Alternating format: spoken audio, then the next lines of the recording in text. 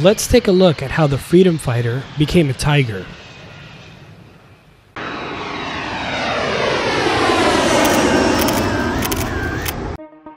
Before we get started, if you haven't already, make sure and check out the first video in this series, which goes over the origins of the F-5 and the development of the A and B models. The Northrop F-5E Tiger II is a lightweight multirole fighter, which is an upgraded version of the F-5A Freedom Fighter.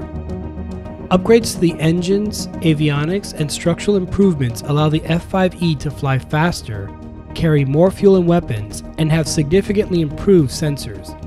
All of this was done while keeping the F-5E an easy to maintain, inexpensive to fly, and highly maneuverable fighter. The F-5E is still in use today as an aggressor or adversary aircraft by the US Navy and is still operational with over 25 countries. The Tiger II has and continues to make its mark on military aviation. Here are some specifications for the F-5E.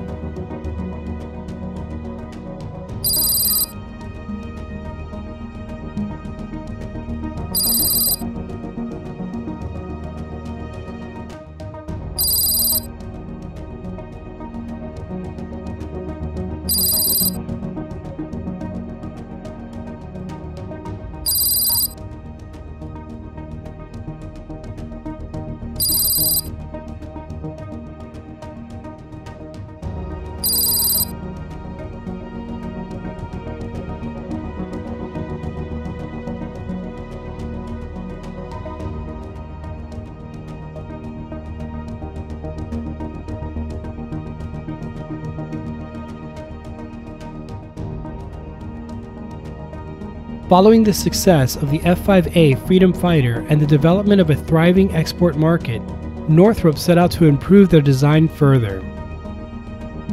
Meanwhile, seeking to keep export fighters on pace with advancing Soviet fighter developments, the United States issued requirements for the International Fighter Aircraft or IFA program.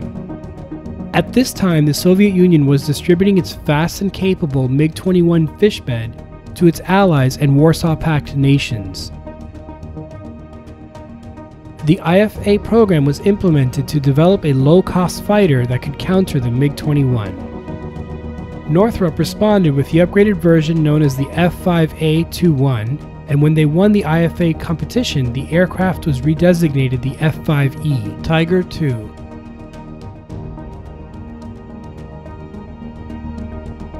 The F-5E's upgrades began around the newest variant of the GE J85 engine, of which two would be used.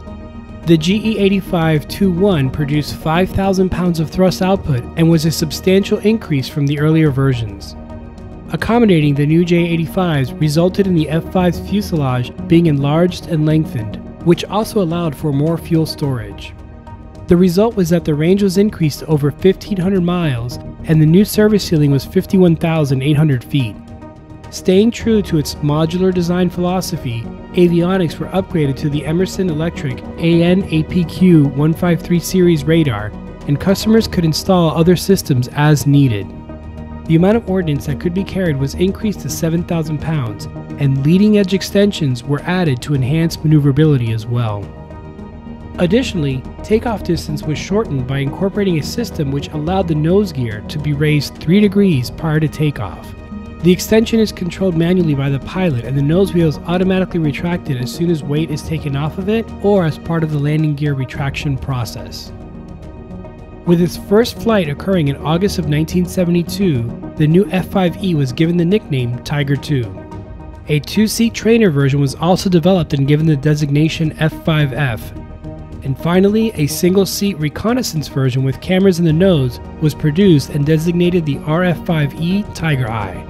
More on that in an upcoming video.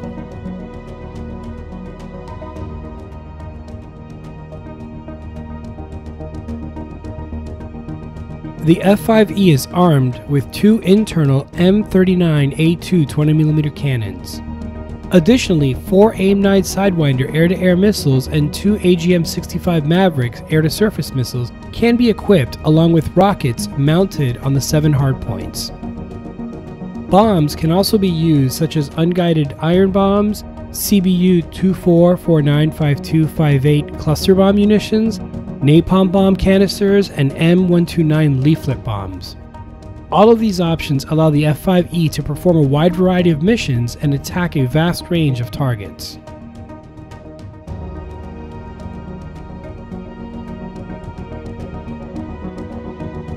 Aside from the engine upgrades, perhaps the biggest change from the F-5A to the E model were the avionics. Additions such as GPS, electronic countermeasures, an air-to-air fire control radar system, a lead computing gun sight, and an internal navigation system all contributed to modernizing the F-5. These upgrades made the fighter more lethal and survivable.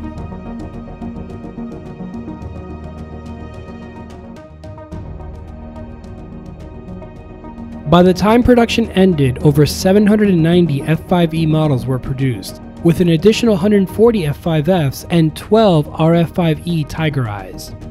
Other nations produced the F-5E and F under license. These included 308 in Taiwan, 91 in Switzerland, and 68 in South Korea. For the United States Air Force, the F-5E served from 1975 to 1990 as part of the 26th, 64th, 65th, and 527th Aggressor Squadrons. The U.S. Navy continues to use F-5Es as aggressors for its fighter weapons school to this day, and F-5Es were used as fictitious MiG-28s in the 1986 movie Top Gun.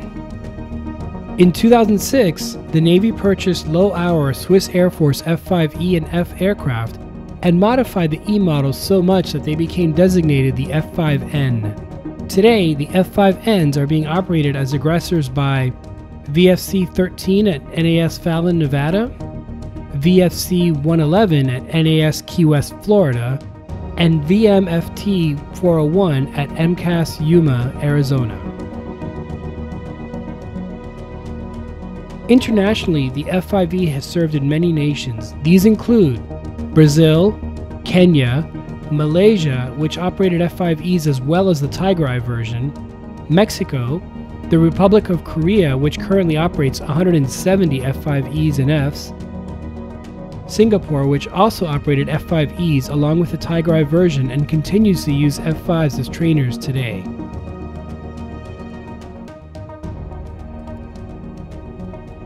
While the F-5E was initially conceived as an upgraded export version of the F-5A, both the United States Air Force and Navy made extensive use of the Tiger as an adversary aircraft.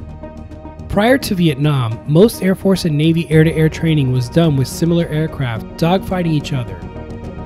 Following that war, it was discovered during the ALT report that kill ratios could be improved by implementing new training techniques. The ALT report recommended that dedicated air-to-air training units be formed to alleviate some of the problems encountered during the Vietnam War. The Navy was first to implement an Air Combat Maneuvering Program, or ACM, which ultimately evolved into Top Gun. The Air Force soon took notice and started a similar program at Nellis, which ultimately evolved into Red Flag. While the F-5Es were not the original aircraft used for Top Gun or Red Flag, they soon became the standard adversary aircraft. With its smaller size, high maneuverability, and skilled pilots, the F-5Es became deadly practice combatants that trained countless fighter pilots how to be better at air combat. It is a testament to the design and durability of the F-5Es that they are still being used by the Navy today. Not only that, but there are F-5Es that are being upgraded with advanced avionics to the point that they are being considered an all-new version, the F-5AT, or Advanced Tiger, which will be the subject of its own upcoming video. Aside from still being used as an aggressor aircraft by the United States, there are several nations today that count the F-5E as part of their frontline defense or trainers. Some nations like Thailand have upgraded their F-5Es to local versions and plan to keep them flying until at least 2030. What do you think? Is the F-5E still a viable fighter? Will the Navy ever find an easier to maintain, less expensive, and effective adversary aircraft? Let me know in the comments below. Thanks for watching. Please subscribe and click on notifications to see when the next video in the F-5 series comes out, where we will take a look at the F-20, also known as the Tiger Shark.